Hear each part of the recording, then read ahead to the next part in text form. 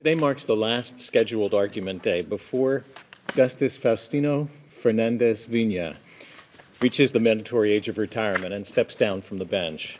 So it's worth pausing before oral argument this morning to acknowledge our colleague, our friend, even though we know that he would prefer we not do so. Everyone has their own fuzzy story, whether you've known him for a decade or 10 minutes, because of the kind of person that he is.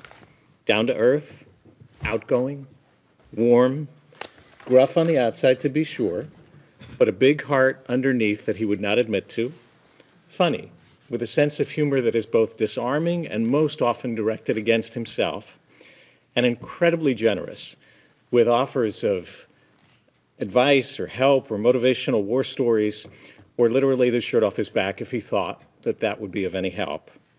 Along with those and other qualities, a fierce sense of determination, a competitive streak, an intense work ethic, an ability to read people, to read between the lines, and a penetratingly smart mind. Thank you, Justice Fernandez-Vina, for all that you've done in service of the cause of justice in our state. We wish you only the best as you move on to your next chapter in a story of accomplishment that has few parallels. Congratulations, Fuzzy. Now, before we let you actually speak, we're going to turn to our colleagues on the bench to offer just a few words, and then the last word is yours. Justice Alvin. Thank you. Justice Fernandez-Vina's story is the quintessential story about the promise of America. As the chief noted, his family sought refuge in this country and this state, fleeing a brutal dictatorship. And after losing everything of material consequence, his family brought here those inestimable values that inhere in the individual, values that cannot be extinguished by even the most ruthless regime. In this country, every person may not begin at the same starting line, but every person has the opportunity to compete in the race, and even to overtake others seemingly more privileged. Here, everyone may rise to their full potential. So Justice Fernandez-Vina's life is an expression of the saying, only in America. I knew then assignment judge Faustino Fernandez-Vina only by reputation when he joined the court in 2013. He was recognized statewide as an outstanding trial lawyer and a smart, pragmatic, and equitable judge. Many people have experienced the challenge of caring for aging parents, but this guy set the gold standard in that regard. After his family arrived here, he learned English more quickly than his parents did. He was their guide, he was their translator, and later he was their loving caretaker through their senior years, often to the exclusion of a social life outside of his home. I don't think many people who attended Justice Fernandez-Vina's swearing in will ever forget when he told his father in Spanish how much he loved him. He was a pro. Nothing was personal, unless you said the wrong thing at the wrong time, but I never did that. I was cautious, I was careful with him, I knew his reputation. And he was a friend.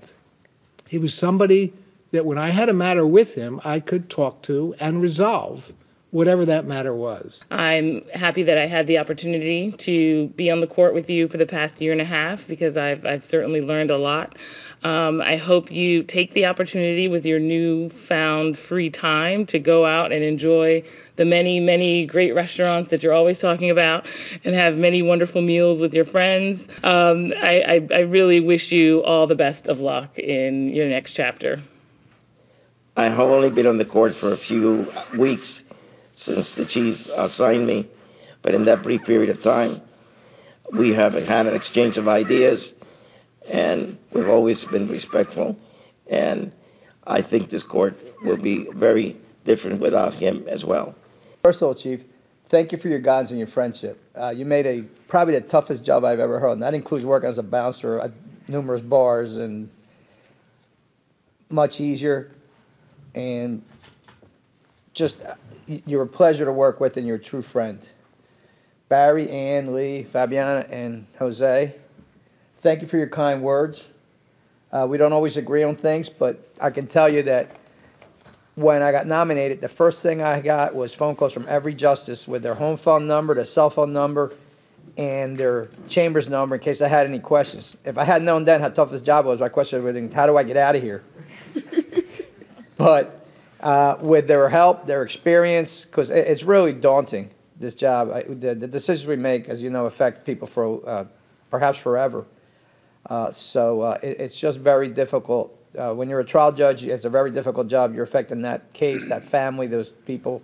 But here we affect the whole state. It's just sometimes can be daunting at night. It's been a privilege not only to serve the citizens of the state of New Jersey in this capacity, but also to sit with these incredibly intelligent, incredibly hardworking, just good people. The state it couldn't be in better hands. No matter what you read, what you see, and the opinions, everyone up here cares about what we do, cares about the state, and they're just not only good friends and wonderful people, they are fantastic human beings, and I thank all of you for the privilege of allowing me to sit with you for the last 8 years and 2 months, 3 months, whatever it's been. So thank you all very much. Thank you for your friendships. Thank you for your guidance.